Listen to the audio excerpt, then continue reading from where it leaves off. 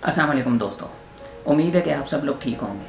अपने सफ़र के दौरान हमारी कोशिश होती है कि हम यूनिक इंडिविजुअल्स को तलाश करें, क्योंकि इनके पास हमें बताने को वो सब कुछ होता है जो कि इंस्पायरिंग भी है और यूनिक भी। आज हम आपको ऐसे ही वर्सेटाइल और हार्ड वर्किंग इंसान से मिलवाने जा रहे हैं जो ना सिर्फ गवर्नमेंट सर्वेंट हैं बल्कि एक शानदार माउंटेनियर भी हैं। तो ये हैं अजीज़ अहमद जमाली। बलूचिस्तान का शायद ही कोई पहाड़ हो जो इनकी पहुंच से बचा हो। माउंटेनियरिंग की तरफ आने के बारे में ये बताते हैं। माउंटेनियरिंग तो मेरे ख्याल में उससे ज़्यादा ये ट्रैवलिंग का क्रेज़ है, उसमें अब पहाड़ी रास्ते भी शामिल हो गए हैं और बलूचिस्तान में कोयटा में खुसूसन पहले से पहाड़ काफ़ी मौजूद हैं। उनको हम स्टूडेंटशिप के ज़माने में थोड़ा सा देखते रहे, कुछ अटैम्प्ट करते रहे। फिर 2006 के करीब जब मेरी पोस्टिंग इस्लामाबाद में थी, वहाँ मारगला के पहाड़ों से मेरा ज़रा तफसीली तारुफ हुआ। वहाँ ट्रेल्स ट्रैक्स बने हुए भी हैं, तो उनको एक्सप्लोर करते थे। फॉरेन ऑफिस ऑस्ट्रेलिया में रहता था, वहाँ से पीर सुहावा तक जाना 2-2.5 घंटे की गेम होती थी। फिर इस तरह गोल्डा शरीफ से खानपुर, कायद आज़म यूनिवर्सिटी से रोपड़ दरबार, इस तरह करते गए। एक्सप्लोरेशन की एक वो जो क्रेज़ या पैशन होता है, उसने मेरे ख्याल में मुझे काफ़ी पहाड़ों के रास्ते और पहाड़ों की चोटियाँ भी फिर अल्टीमेटली दिखा दी। गवर्नमेंट मुलाजमत के साथ साथ ट्रैवल को मैनेज करने के बारे में इनका कहना है। इसका अपना वक्त होता है, जॉब का अपना वक्त होता है। 4-4.5 दिन जॉब करते हैं, 2-2.5 दिन सफ़र करते हैं।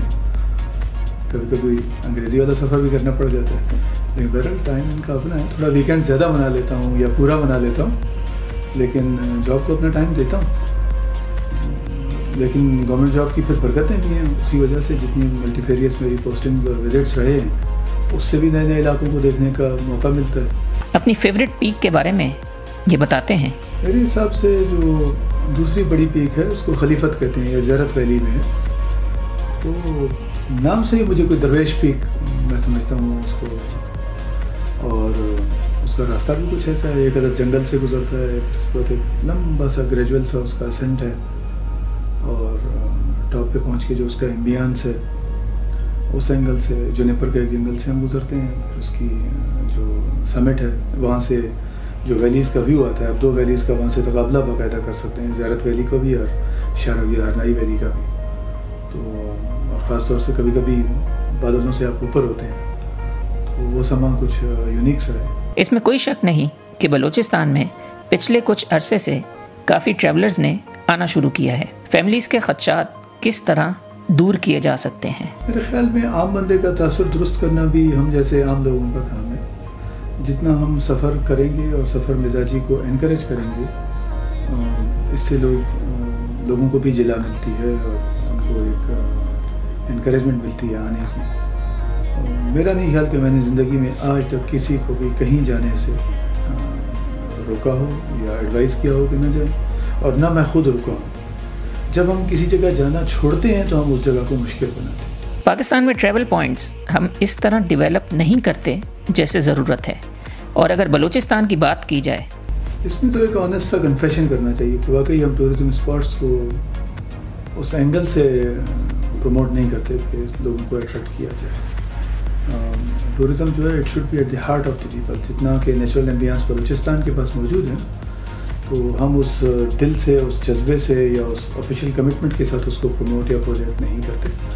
अक्सर जगहों पे लोग करते हैं तो उसका फ़ायदा भी उठाते हैं। उसमें एक ऑनेस्ट सी कन्फेशन ही है, आगे इम्प्रोवाइज़ किया जा सकता है। जिस तरह हम किसी भी अपनी दुकान को, अपने किसी बिज़नेस को, अपने किसी पैशन को प्रमोट या प्रोजेक्ट करते हैं, मेरे ख्याल में बलूचिस्तान के चप्पे चप्पे को ऐसे ही प्रमोट या प्रोजेक्ट करना चाहिए। एक और हैरत अंगेज़ बात ये सामने आई कि बलूचिस्तान में इतने लोग दहशतगर्दी से नहीं मरे जितने ट्रैफिक हादसात से मरे। सड़कों पे शायद सुसाइड ब्लास्ट की निस्बत 5 गुना ज़्यादा नुकसान उठा रहे हैं, और हमने उसकी बेस पे एक प्रोजेक्ट प्रपोजल का तरतीब दिया कि हमें हाईवे एक्सीडेंट्स के रिस्पांस के लिए गवर्नमेंट लेवल पे एफर्ट करनी चाहिए। ये प्रपोजल तकरीबन 3.5 अरब रुपए का बना, जब PC1 की शक्ल दी इसको, और इसको बलूचिस्तान की काबीना ने 5 मिनट के अंदर अप्रूव किया।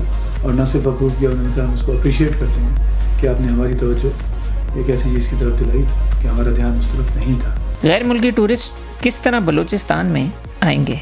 कुछ हमारे अपने सिस्टम्स में कमज़ोरियाँ हैं। हम हर जगह के लिए, हर मुल्क में सिर्फ वीज़ा काफ़ी होता है, لیکن یہاں بلوچستان وزٹ کرنے کے لیے ان کو ویزا بھی لینا پڑتا ہے، اس کے بعد NOC بھی لینا پڑتا ہے. اس NOC کی کچھ امپلیکیشنس ہیں پھر سیکیورٹی وائز وہاں پہ لوکل ٹرین کے اندر اور ایریا کے اندر. تو وہ اس سے ٹورسٹ اتنا تنگ ہوتا ہے کہ وہ کوئی بہت اچھا امپریشن لے کر نہیں جاتا یہاں سے، وہ پھر ہمارے حق میں نیگیٹیولی کاؤنٹ کرتی ہے. I think it's high time کہ we should re think this policy of NOC. آخر میں عزیز احمد جمالی پاکستانیوں کے لیے میسج دیتے ہیں. میرے حساب سے یہ پیغام بہت اہم ہے کہ ہمیں دیکھیں یہ ہمارا ملک ہے، بلوچستان بھی اور صوبوں کی طرح ہمارا صوبہ ہے. اس کو ہم اون کریں گے، اس کو ہم ایکسپلور کریں گے تو اس کو اور لوگ بھی آنا چاہیں گے اور کریں گے. تو جو روش میں نے اختیار کی ہوئی ہے اب شاید بلوچستان میں اور لوگ اس پر نہیں ہیں. ہم اپنے علاقے کو ایکسپلور کریں گے، اون کریں گے تو اور لوگ بھی اس سے اٹریکٹ ہوں گے، متاثر ہوں گے، وہ آ کے اس کو دیکھیں گے. دوسرا سیر سفر کا فائدہ یہ کہ ہمارے ایکسچینج کا حصہ ہے. ہمارے ملک میں جتنے فاصلے ہیں لوگوں میں، معاشروں میں، بین الصوبائی جو ہم آہنگی کی کمی ہے وہ بھی اسی طرح آنے جانے سے دور ہوگی نا. تو آپ باہر کے لوگوں کو بلوچستان آنا چاہیے اور بلوچستان والوں کو باہر جانا چاہیے. ہر صوبہ، ہر میں کہتا ہوں جو کمیونٹی ہے اس کا آپس میں ایک انٹریکشن ہو، ایک ایکسچینج ہو، تاکہ ہماری یہ جو رفٹس ہیں یہ کم ہوں. ہم جب تک دور سے ایک دوسرے کو دیکھتے رہیں گے ہم ایک دوسرے کے بارے میں پری کنسیپشنس کا شکار رہیں گے. جب ہم ایک دوسرے کو قریب سے دیکھیں گے تو ہماری حقیقت ہمارے اوپر اشکار ہوگی اور اس کی بہت بڑی بلیسنگز ہوں گی انشاءاللہ. تو سفر کو اپنا مزاج بنائیں، ہر اجنبی کو جو ہے برا نہ سمجھیں، اس کو ایکسپلور کریں اور اس کے بعد اس کے بارے میں کوئی رائے قائم کریں اور آپ کی رائے یقیناً چینج ہوگی. تو یہ تھے عزیز احمد جمالی جو نہ صرف بلوچستان میں گورنمنٹ لیول پہ ریفارمز لانے کی کوشش کر رہے ہیں بلکہ اپنے صوبے کو ایکسپلور کر کے وہاں ٹورسٹ کے لیے نئے راستے بھی کھول رہے ہیں. تو یہ تھی آج کی ویڈیو. امید ہے آپ کو پسند آئی ہوگی. اپنی رائے سے ضرور آگاہ کیجیے گا اور ہمارا YouTube channel Pallava down the road ضرور سبسکرائب کیجیے گا. اگلی ویڈیو